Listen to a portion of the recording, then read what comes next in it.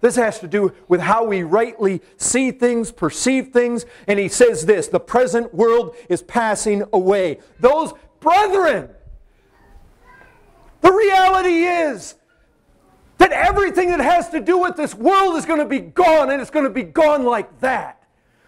We are in a passing world. This isn't forever. Listen, you may think when you're going to that altar and there's the man and he's waiting for you, ladies, and you're walking down the aisle. This is the greatest thing. This is the thing my heart has always desired. This is going to last forever. But it doesn't last forever. You set your joys there and they're gone. It's passing. Nothing we have right now is going to be here 50 years from now. None of it. Most every marriage in this place in 50 years is gone. It's done. It's over. Your wife is no longer your wife. Your husband is no longer your husband. Because you're dead or Christ has come and there is no marriage there. That's in this world, in a world that is fleeting, in a world that is passing. Those of us with families, those of us with wives, husbands, children, we should live as though we had none because it's all passing away. All I can say is, Paul, that is risky language, that is daring language. Do not make marriage or a wife or a husband your heaven because it's going to soon be gone. These things are passing. That fall is coming. And even though those of us in Christ will be rescued there at the end, Christ's arms will bear us up. We will not be dashed against those rocks. Brethren, the time we may find ourselves there is close at hand. The world is perishing around us. You folks at Corinth, you are looking to marriage as where you're going to put your joy. Marriage as what is precious. Whether you have sexual relationships as that which is desirable, or not having it as that which is most desirable. He says, this is what is precious. It is time, and the time is short, and this world is passing. Brethren, men, find things precious in proportion to the importance that men put on things. The greater that thing has an ability to affect and concern their welfare, the greater degree that they will esteem that thing. Brethren,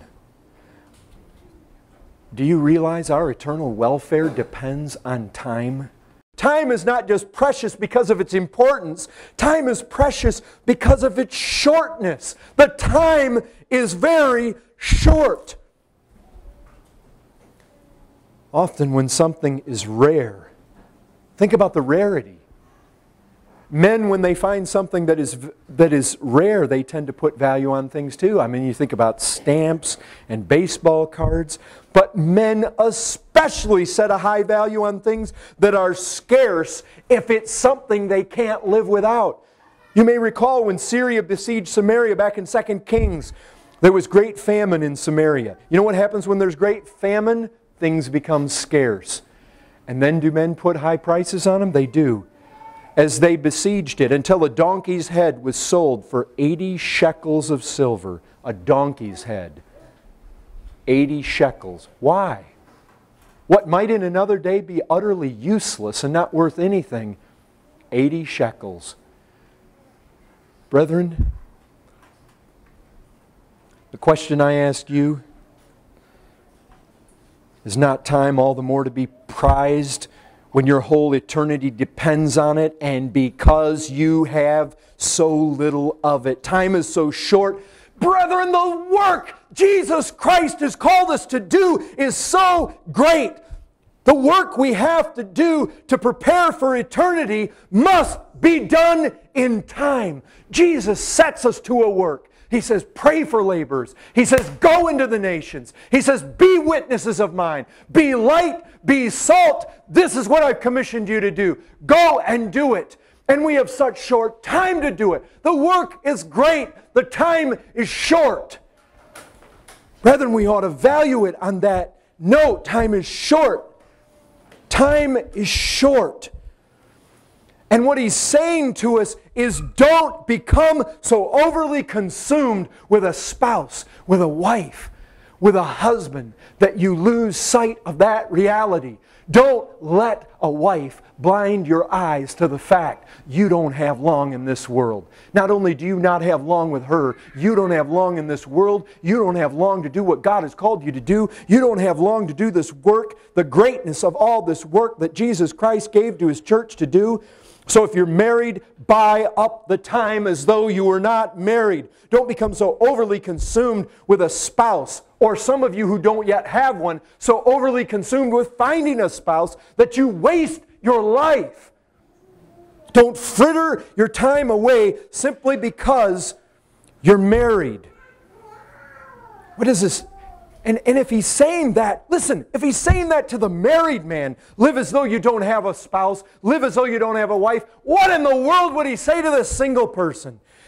If the married should live as though they're that way, how then should you live if indeed you're not married? Young people, are you buying up the time with fervency that singleness allows? Or are you in bed at 10 a.m.?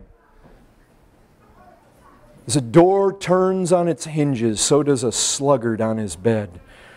Brethren, this is for real. Time is precious because of the uncertainty of its shortness.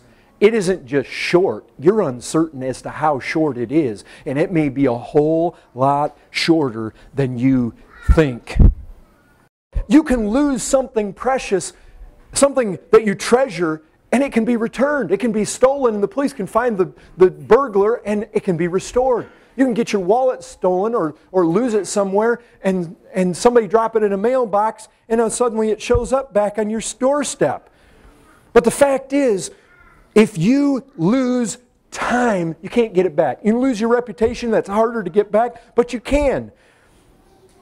Brethren, once time is gone, it's gone forever. Period. It doesn't matter if you're like Peter and you repent and you have godly sorrow and you fall on your knees and you weep bitterly.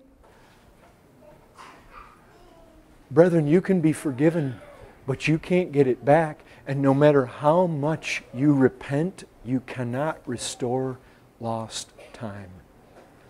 Repent and weep and sorrow, but it's gone. If you wasted it, it's gone. There can simply be no delay. If you do not buy up the time now, you'll have no other opportunity. You have an eternity before you. The Lord God of heaven gave you time here in order to prepare for eternity, and He didn't give you much of it, so don't waste it. What makes it so unreal, what makes it so unsubstantial is not that it isn't real. It is real. What makes it such a shadow, what makes it, what causes the reality to be so suspect isn't that it isn't real. It's that tomorrow it may be gone. It's the shortness. It's the fact that I can't really put my hopes here. I can't walk down the aisle as I'm leaving the church building with my wife and think, great, now I'm going to be happy forever. This is going to last forever. Ladies and gentlemen, nobody in this world walks off into the sunset and lives happily ever after. That is a myth. It doesn't happen. Listen, I'll tell you this. There's one more thing about time I'll tell you. Its end is certain. We may not know how much of it we have left. It's very uncertain how much time we have here. You can't get it back when it's gone. But we know the end of it. The end of it is certain. The end of it is judgment. Death is coming. Hell is moving. Ladies and gentlemen, we are caught in a river that is more powerful than we are, that is sweeping us along. And there are falls at the end. And I'll tell you this, only those in Jesus Christ will be saved from the destruction at the bottom of those falls. That time is coming. The time is short. We go live in our vacations, in our houses, in our fancy things. Brethren, let me tell you this. You get to the heart and the soul and the core of what it means for a man to live his life who's married and live it as though he's not married. What does that look like? What does that have to do with? I think it has to do with this. It has to do with setting your joys, your hopes, your heaven, all your glory in that, in a spouse, in a relationship here. It's fleeting, it's shadow, it's going to be gone. Don't set it there. Set your hope in heaven. I think the other thing that another thing that it would tend to press upon us is don't allow marriage to keep you from seeking first the kingdom of heaven. Don't let it be that. Don't allow it to be a snare. Yes, men, love your wife. Yes, that's real. Yes, provide for your house. Yes, those are all real things, good things. But men, women, we still have this word. Luke 14:20. Did not the man there say, I have married a wife, and therefore I cannot come? Brethren, you know one of the ways we live as to say we don't have a wife is when the Lord says come. When the Lord says come, you don't want to be like this fool who says, I have married a wife, and therefore I cannot come. Brethren, we're to come when we're called as though we had no wife. Brethren, don't love your wife more than Christ. Luke 14:26, if anyone comes to me and does not hate his own father and mother and wife and children and brothers and sisters, yes, and even his own life, he cannot be my disciple. Brethren, Jesus Christ calls us to absolute devotion and commitment to Him. Christ is Lord. Christ is King. He didn't come to haggle. He didn't come to debate, bargain, or dispute that point. Your time is short. Your life is short. Your time is His. Your life belongs to Him. You were bought with a price. He doesn't come to haggle. He doesn't come to say, it's okay for you to serve your wife and not me. It's okay to be led over there by her. He comes and He says, I have total demand on your life.